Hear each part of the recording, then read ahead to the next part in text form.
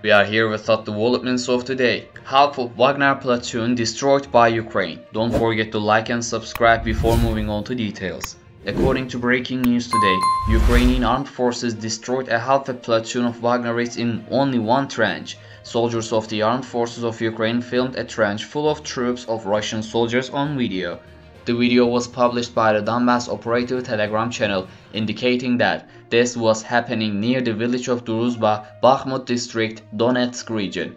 The defender of Ukraine during the execution indicates that 200 of which there are at least 10 half a platoon are mercenaries of Russian private military company Wagner.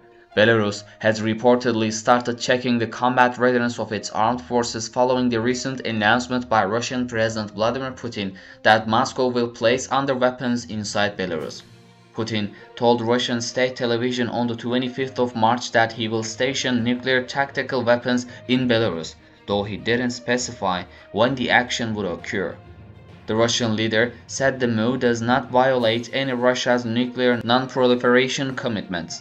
Putin also said that Belarusian President Alexander Lukashenko, who has long been a staunch ally of Russia, had requested the weapons deployment.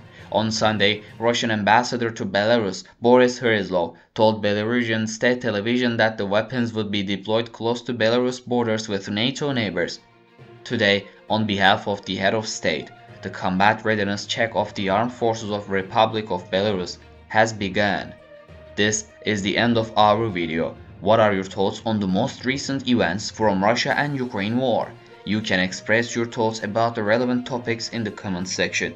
Do not forget to subscribe to our channel and turn on notifications for more breaking news about Russia-Ukraine war. We will be back with new developments.